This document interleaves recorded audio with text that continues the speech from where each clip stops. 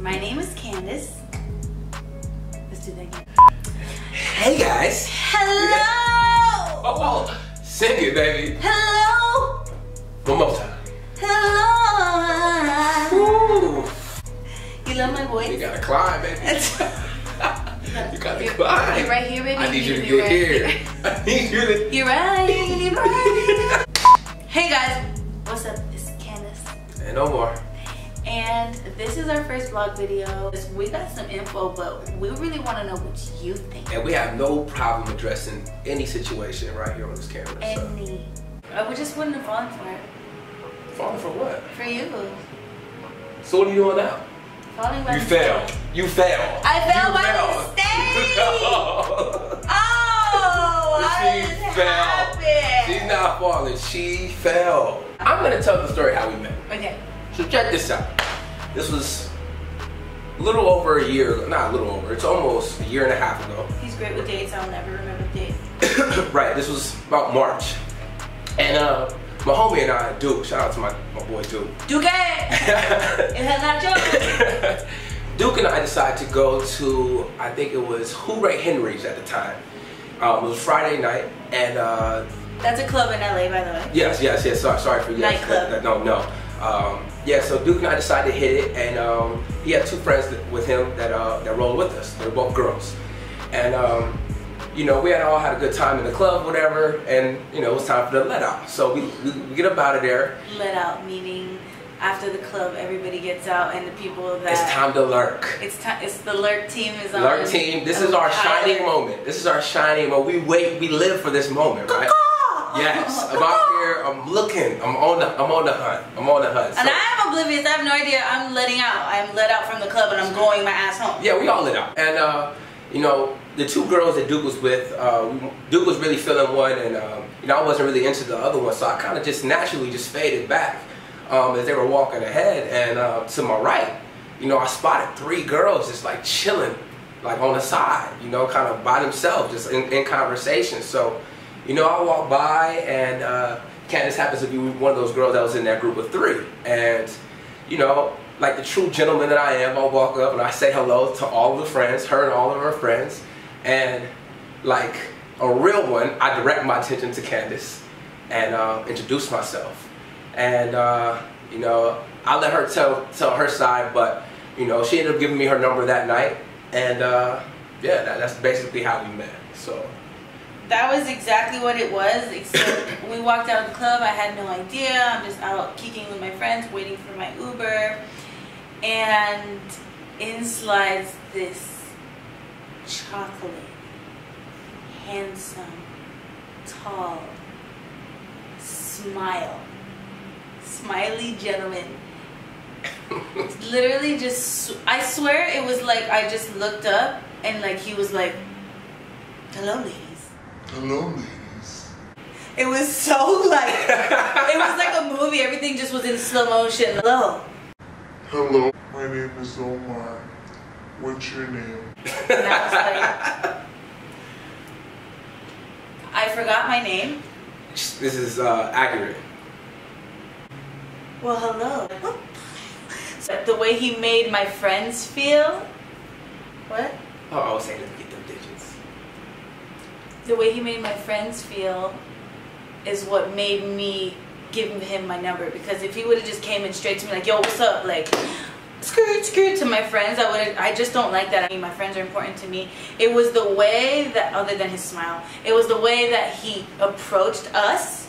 And my friends are all beautiful girls, and he like acknowledged it in a great way, but it was just the way he like did that, and then approached me afterwards and did it in a well-mannered way. Then he texted me that night. He couldn't wait. It's like you couldn't wait, could you?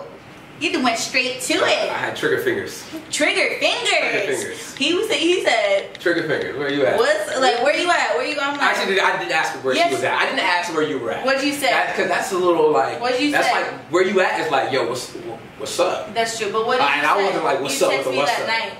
Yeah. Oh. It was great meeting you, beautiful. Yeah, of course.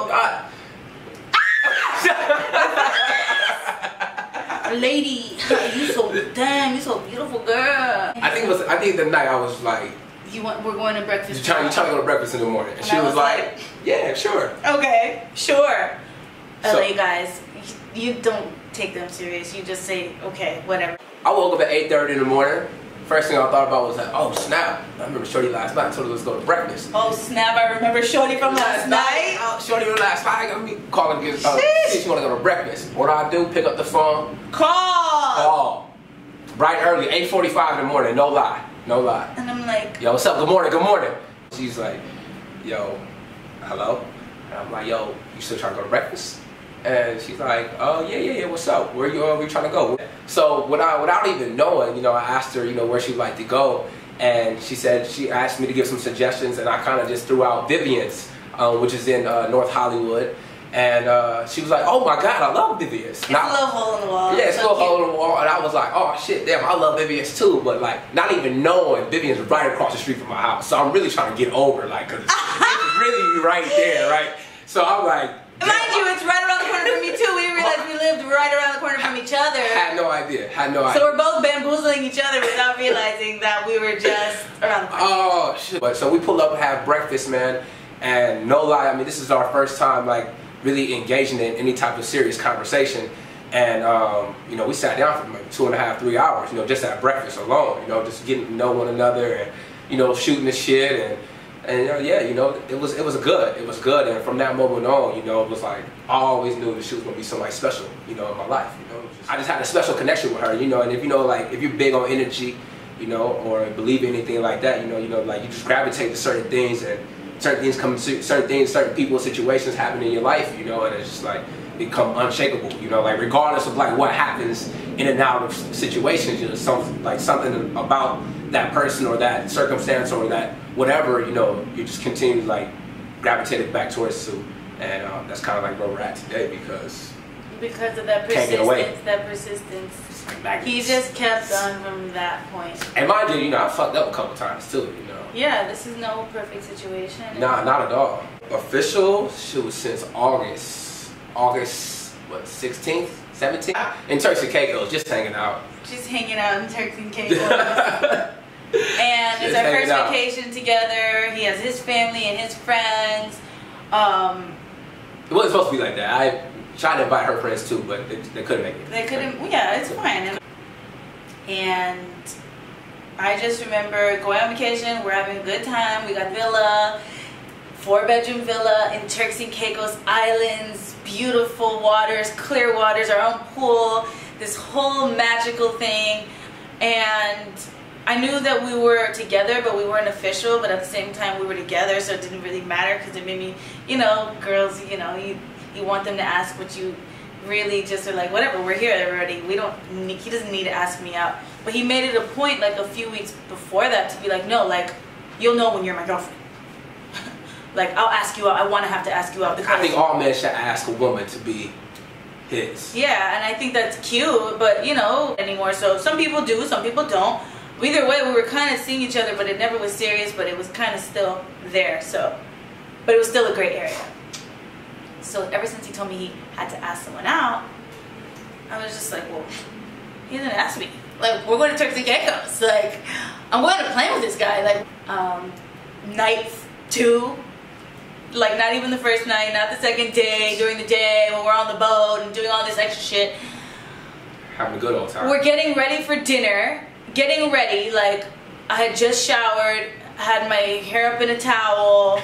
I'm in the walk-in closet on the floor, sitting down with the luggage in between my legs like this. I don't know if you can see it, but I'm like, no, this isn't gonna work. This isn't gonna work. And so he just comes strolling in like on the door. I just remember him like being like swoop. With his arm like this. And I'm like, what's good? And he's like, so you trying to be my girlfriend? And I was like, right here, right now, like this is how you're gonna ask me? Dropping bombs. I'm like, sure, fine. And he was like, all right, bet. Be ready in 10 minutes.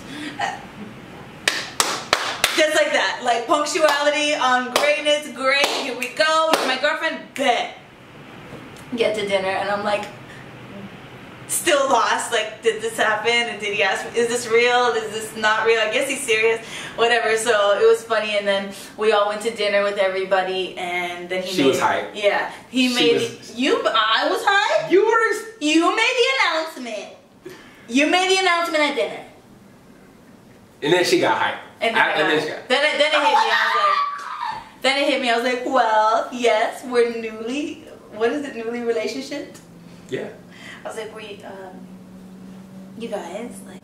Yeah, and the vibe is really organic and real and fresh. It's like the realest relationship I've ever been in. Likewise. I think we It's crazy. have some of the greatest communication I've ever experienced with the opposite sex, whether that be a friend or even another relationship, a previous relationship. Like, our communication's on another level, which is why I think, although it's early on, we're able to get through a lot of situations. You know? Yeah, we're good at, like you said, we're really good at communicating and getting through issues, and we have our little misunderstandings sometimes. Of course. He's Mr. Punctual. He's Mr. Have a Plan, and I'm artsy and stick free, and I go with the flow, and I'm positive energy. At the same time, he's positive energy. So our positive energies are both positive, and positive plus a positive makes another positive.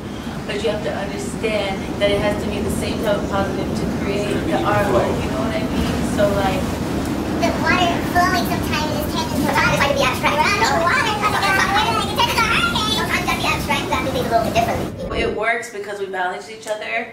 He's the script, and I go off book sometimes. But you need that. We need the script, and we need to go off book sometimes, because sometimes it's that little spice that the movie needed. Absolutely, absolutely. But we definitely need to have a script, because you want a point of reference. You know, you don't want to just be out there just freelancing and, just like I said earlier today, doing so much stuff that you just end up being busy rather than being productive. Right. You know, so that's why I like the script, but that's why I like being punctual. You know, so it's good for me too. Like, I'm good at being punctual when it comes to work and, you know, things like that. But when it has anything else to do with other than getting money, forget about it. I'm pretty just like, forget about it. I try to just be stress free. Like, you know, I live pretty much on the same playing field at all times. I wake up, I smile, I feel my vibe. You know, I'm very like, I go off of what does the day look like today. This makes me feel like this. I have a hard time picking an outfit the day before.